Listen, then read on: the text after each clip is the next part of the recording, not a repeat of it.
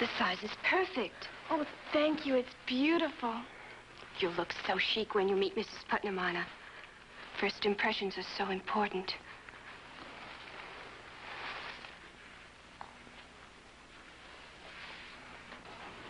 Anna, honey. Oh, Marina, I'm so scared. But I'm happy. I'm happy too, Pet. I'm happy everything is working out so wonderfully for you. Oh, Marina, I want you to come to America, too. Oh, I will. I'll visit you hundreds of times. Now, go and try it on for me. I want to see you in it before I leave for the theater. Go, go.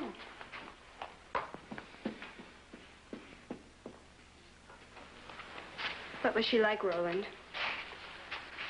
Will Anna be happy with her? She's very rich. Does anything else matter?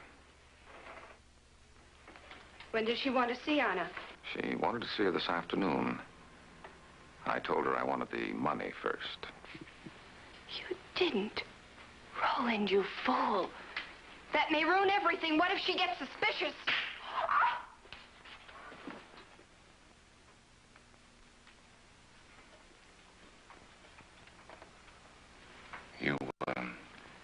You were beginning to shout. Anna.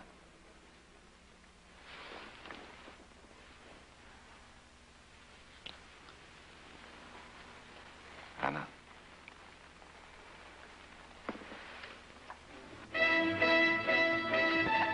In 1958, the World's Fair brought visitors to Brussels from all over the globe. Along about the middle of the summer of that year, I was one of them. For a change, I wasn't there on business. I just wanted to see the fair.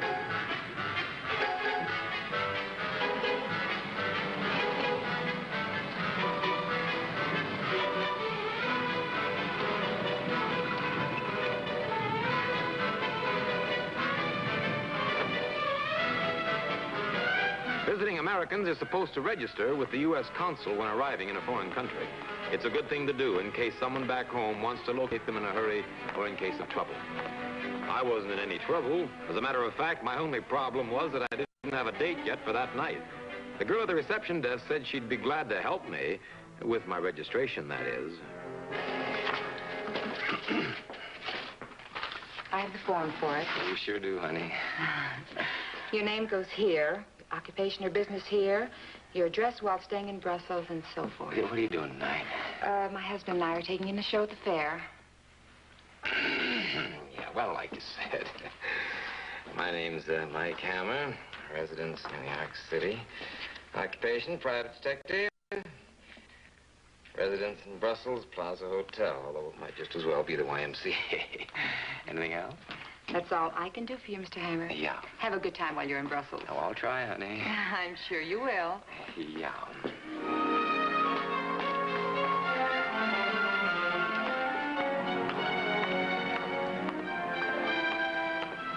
Oh, Mr. Hammer. I couldn't help overhearing your name in there and the fact that you're a private detective. Oh, that's right. Well, I'm Mrs. Wilma Putnam from the States, and, well, I'll come right to the point, Mr. Hammer. I want to hire you to do some investigating for me. Oh, I'm terribly sorry. I'm here on vacation. I'll pay you well. No, I'm sorry. Do think it over, Mr. Hammer. I do need your help. Where are you staying? At the plaza. Same as you. Room 728. All right. I'll meet you there in an hour. Thank you, Mr. Hammer.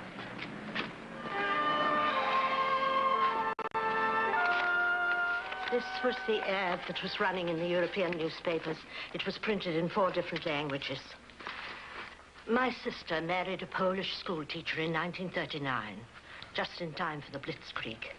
They escaped to Paris, worked with the underground, until Paul was captured by the Nazis. My sister was sent to a concentration camp at Ravensbrück. Her baby was born that same year. When did you first hear about the baby? The Red Cross found a letter my sister had written just before she died. It was forwarded to me almost a year later. This is the first letter I had in reply. I got it 6 months ago. It's signed Marina Gabreski. She said she saw the ad in a Brussels newspaper. When did Marina Gabreski first mention needing money? 2 weeks ago. A letter arrived asking for $500. Miss Gabreski said if she could go to the south of Germany, she could bring back proof of the identity of the child. Proof? What proof? Pages from my sister's diary. December 25th, 1944. I wonder if my darling baby, my Derna, will ever know the meaning of Christmas.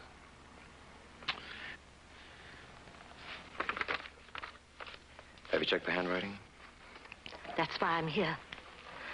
I'm sure it's my sister's. Then why did you change your mind? The man who came to see me today, Roland Mariel, he said he was representing Marina Gabreski. Mr. Hammer, when my husband died, he left me a great deal of money.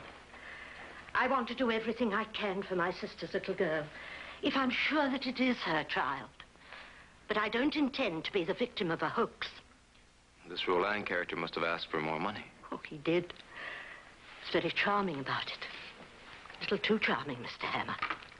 Nevertheless, he said I could not see the child until he had been repaid for his investment. Investment? What investment? Care, feeding of the child for 12.5 years, her education, medical expenses, and all that sort of thing. Oh, no. He said he had stood every bit of it as a business speculation. Business, huh? This boy should go far. How much was the ransom? Ransom? Well, what would you call it? If he didn't ask for much, you'd probably decided to pay. It was only $5,000. $5,000. When? I said I would have it for him tonight. Oh, it isn't the money, Mr. Hammer. I know. It's the principle of the thing. What happens if I find that it's the wrong child? That's when I shall go to the police. I'm not one to be taken advantage of, Mr. Hammer. No, I'm sure you're not. All right. I'll go down and look around, see what I can find. Let me check these out first. Oh, yes, sir. The local police were very cooperative. A few simple questions got some equally simple answers. No matter what the language, it spelled con game. Marina Gabreski had given Wilma Putnam an address in Old Town Brussels. She had also written her that she was working in a show at the fair. I was interested in seeing her at work.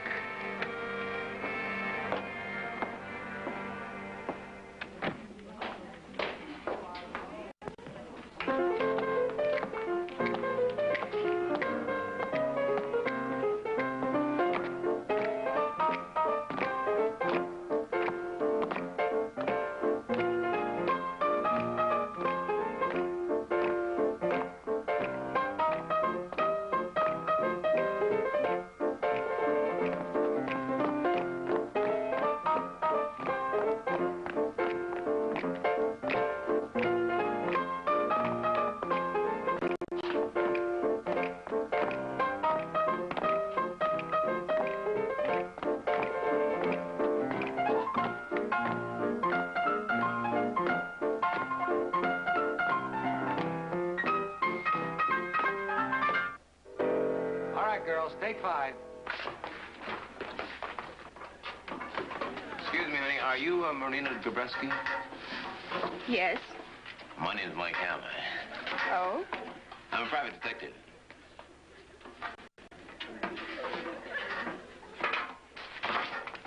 Why do you wish to see me? Anna?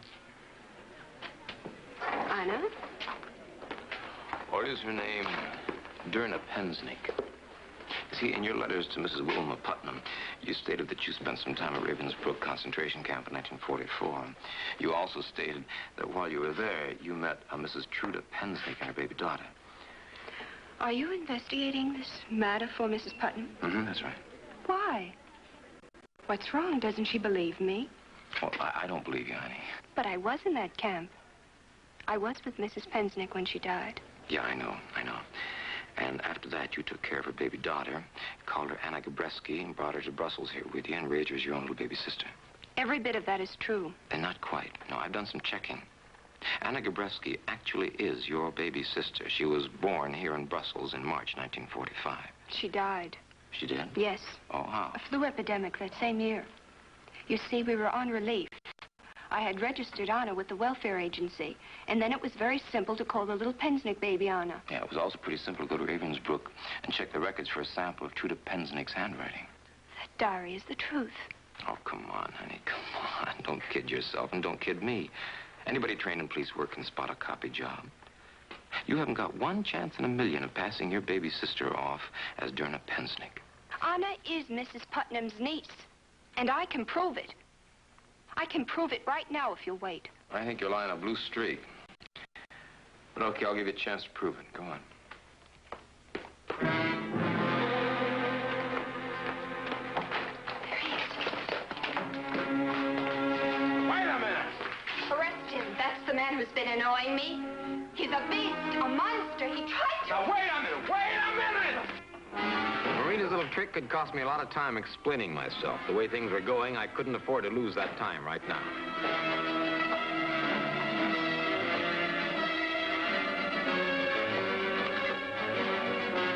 Outside, please.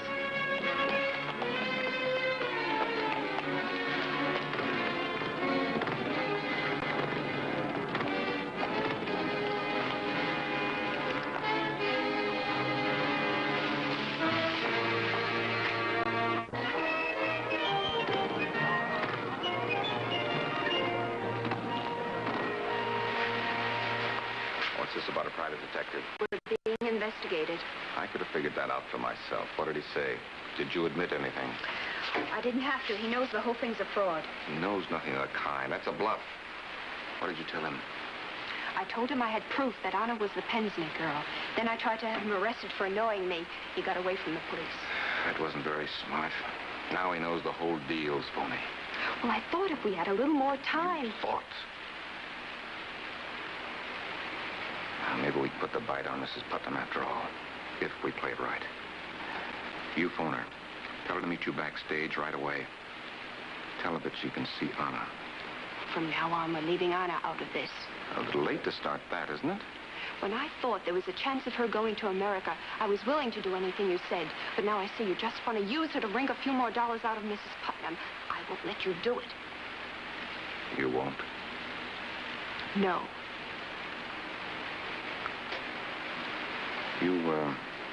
You tell Mrs. Putnam to bring the money with her.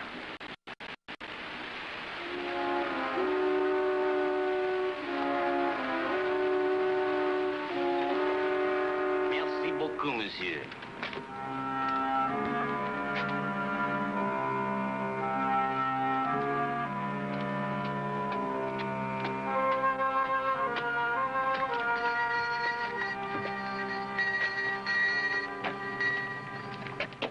Hello. I was told Anna Gabreski lives here. I'm Anna Gabreski. Oh. Well, would you by any chance know a war orphan named Derna? Are you from America? Uh-huh. Do you know a Mrs. Putnam? Yeah, she's a friend of mine. My name's Mike Hammer. Come in. Sure. You probably wanted to see Marina. She works at the fair. Well, later. You said that you were Anna Gabreski. Well, who's Derna? I'm Derna, but everyone has called me Anna since the real Anna died. Oh, I see. Well, how long have you known that you were Derna? 6 months ago, my sister, Marina, I still think of her as my sister, heard from my aunt in America. That's when she told me about my real mother who died in a concentration camp. Mm-hmm. Tell me, honey, do you remember anything at all about your real mother? Marina says she was beautiful. I bet she was, honey. I bet she was. Tell me, who's this Roland Mariel? He's engaged to marry Marina, I think. He's been awfully nice to us ever since the war. Yeah. Do you live in this big house here all by yourself? Marina's home nights, and Uncle Roland visits us a lot. He bought me a new dress for when I meet Mrs. Putnam tomorrow. Would you like to see it? It'll only take a moment. No, honey, that's all. No, that's all right.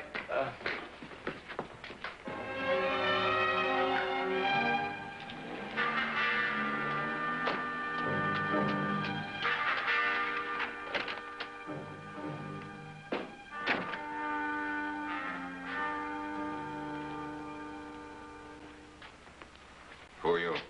My name is Mike Hammer. I'll give you 5 to 1 that your Uncle Roland. This So you're the detective. Huh? I suppose you've talked to Anna. That's right. Where is she? She's upstairs. She wanted to show me a new dress.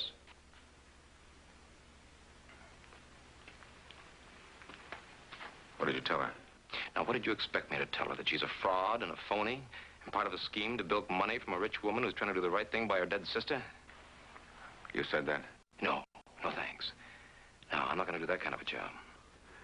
In that case, I'm glad you're here, Mr. Hammer. I've been wondering how I could get in touch with you. I have some proof on the identity of the girl we call Anna that I think you'll find quite convincing. Don't do it. This is pointing right at your head. Now, take that out of the drawer, carefully by the barrel, and put it on the desk. Now, get your hand off it.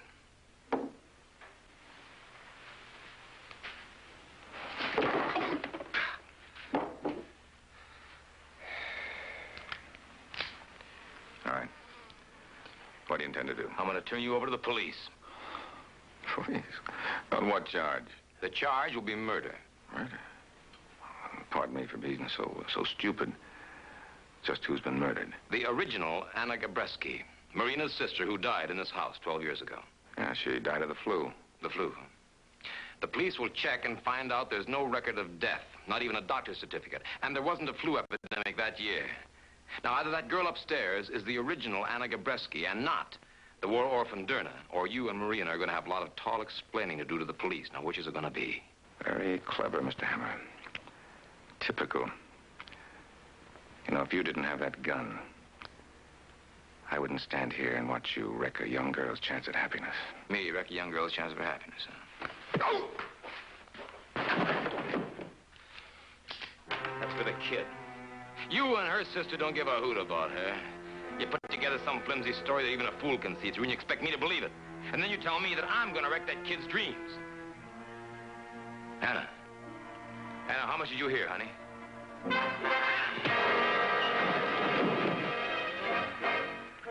Lots of luck, Mr. Hammer. They don't teach that in America. No.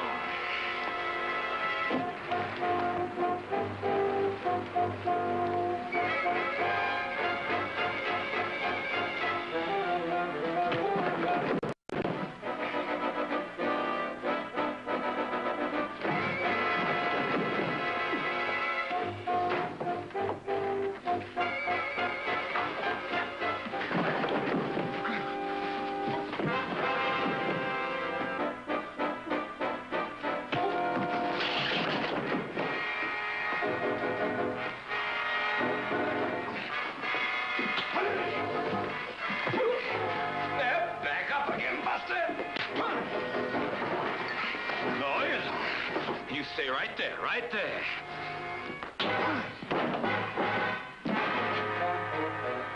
Oh, that's what they call la savate, huh?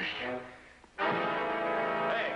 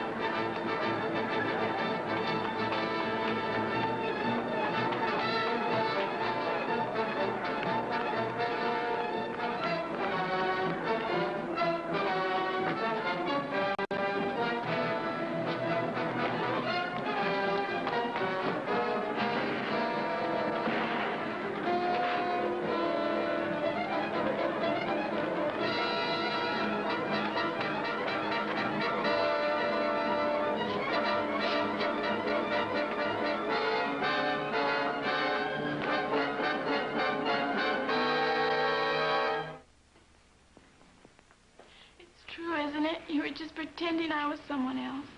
Yes, Anna. It's all a lie. Why did you do it? Oh, my pet, I didn't want to hurt you.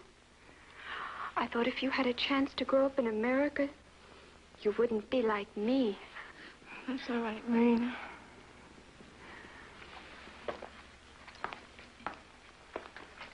It's a terrible thing to do. I don't know what else I can say. I'll try to pay you back all the money you've sent. It's obvious you didn't do it just for the money, my dear.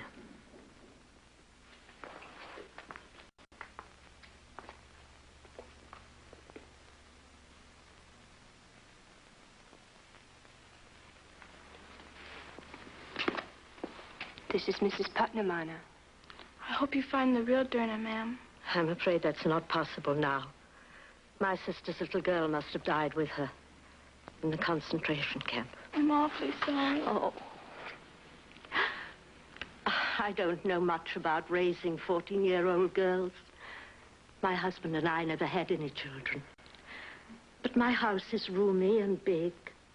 And there are lots of young ladies of your age in my neighborhood. Would you still like to come to America, Anna?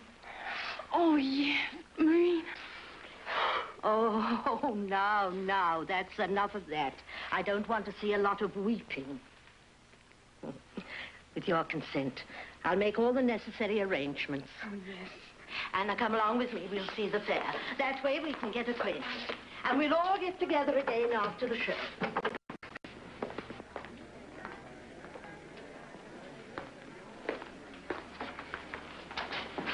Well, it looks like you got what you wanted after all, Marina. You going to visit her very often in America? No. There's lots of things better left on this side of the ocean. Oh, one more thing. Roland's a pretty greedy man, and Mrs. Putnam's a pretty rich woman. What happens if he tries to make trouble? I'll kill him, Mr. Hammer. Does that answer your question? It sure does, honey.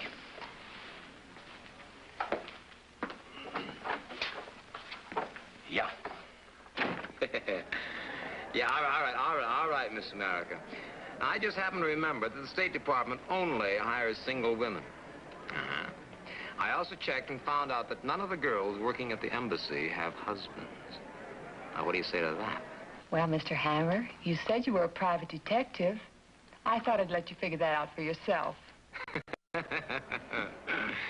Well, this case isn't closed, not by a long shot, honey. I'll be there in 20 minutes. Bye. Bye.